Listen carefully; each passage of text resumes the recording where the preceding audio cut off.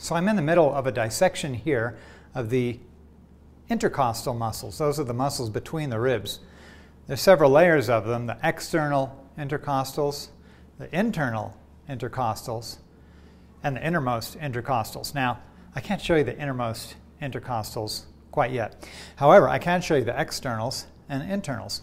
We have our donor form Anna here, and this is month 8 of working with this donor form, and we're down to basically transversus abdominis and the intercostals. Those are the only muscles left. The rest of the body is skeletonized. You can see I've made an array here of the external intercostals coming out from between the rib spaces. I sort of bent them back, right? Now there's a beautiful sort of perifascial interface between the external and internal intercostals that allows there to be differential movement between the fibers going this way, which you can see if you come really close. Let's look down here. You can see that the fibers are reaching this way, and then the externals go the opposite way, right? So if I were to put these back, in fact, I could prove it to you. So you can see these are going this way, and these are going this way, right? So we have different fiber directions of the external and the internal. I like to say that that external intercostals are kind of, if you're standing on the lower rib, you're reaching backwards towards the back. That's the pattern.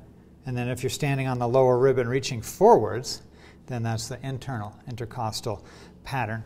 Now, we have 12 ribs, but 11 rib spaces, and there's movement here, right? And we can see it's not perfectly symmetrical. I love that about our bodies, our human forms. We often think that we're supposed to be perfectly balanced from side to side. We're not perfectly balanced from 1 inch of a rib to the next 1 inch of a rib. Our bodies are fractal forms of nature, and nothing is exactly mathematically similar. But we were sort of playing with the motion of the ribs here, and we can actually like do a forced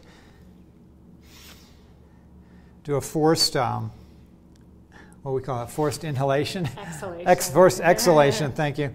And then I let go, do a little rebound. And we can see there's still, even in a fixed form that's been lying on the table for 8 months, we still have elasticity in our lungs, in the pleura, in the muscle tissues. And all I'm doing is kind of giving it a little squeeze here, forced exhalation, and then the body inhales, right? And so there's something to be said about just the sheer mechanics, the design of the form, right? That wants to breathe.